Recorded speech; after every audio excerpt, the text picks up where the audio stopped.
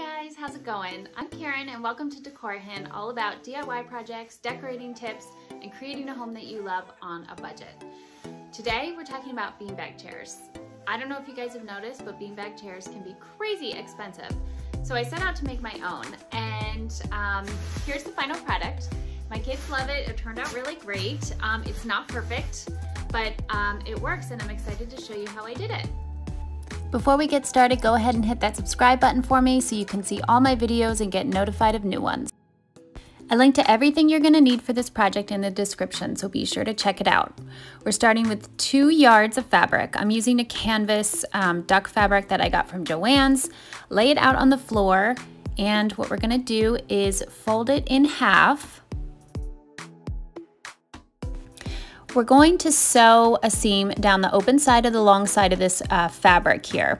Don't worry about seam allowances or anything like that. Just do your best. I lined it up as best as I could, and I just sewed a straight seam. You want to make tight stitches here because these bean bags are going to take a lot of abuse. Just to keep things neat and pretty, I am cutting off the excess fabric from the line that I just sewed here. All right, so lay your fabric out on the floor again. We're going to fold it in half again, and just line it up as best as you can.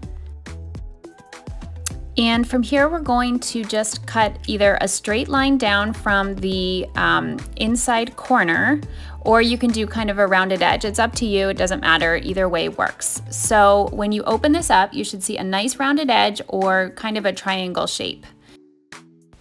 This is optional, but I'm just creating a little loop that I'm going to sew into one of the seams so that my kids can use the loop to kind of pull the bag around. You don't have to do this though.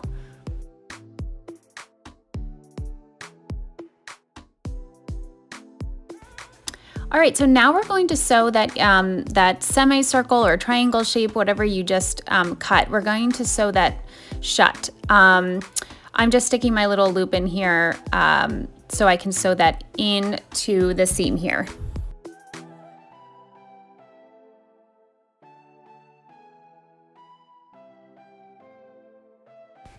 Again, you want to make really tight stitches, or even double stitch it or do a zigzag on top just to make sure that it's really, really tight.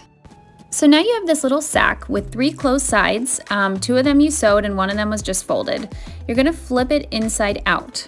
I also cut a little bit from the bottom of my beanbag so it wasn't super long. I'm sorry I didn't get a video of this, but you can make them as short or as long as you want. I think the seat part works better when they're shorter. Take this opportunity to try and iron out as many of those creases and fold marks that you can, because it's going to be really hard to iron once we put the beans in.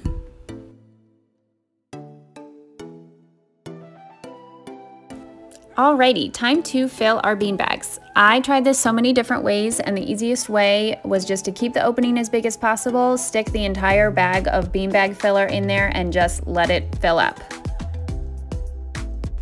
Just warning you that it's gonna be messy and you're gonna need to vacuum after this. Then we're just gonna close up that final seam. You can hand sew it or use your sewing machine. Okay, so I thought it would be helpful just to give a quick tip on how these bean bags work. I'm gonna grab the camera in a second. They can really be used 2 ways, so it just depends, you know, if your kids wanna lay on them or if they wanna sit on them. They're kind of like little boats.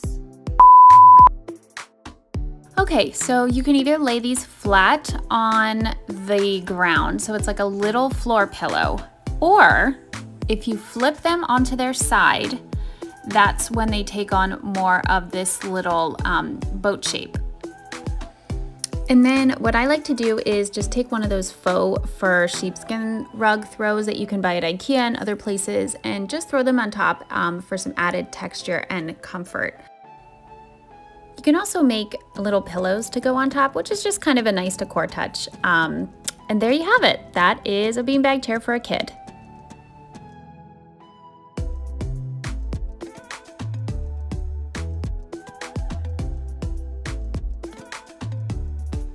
Thanks so much for watching, guys. Make sure to hit that thumbs up button and subscribe if you like this video.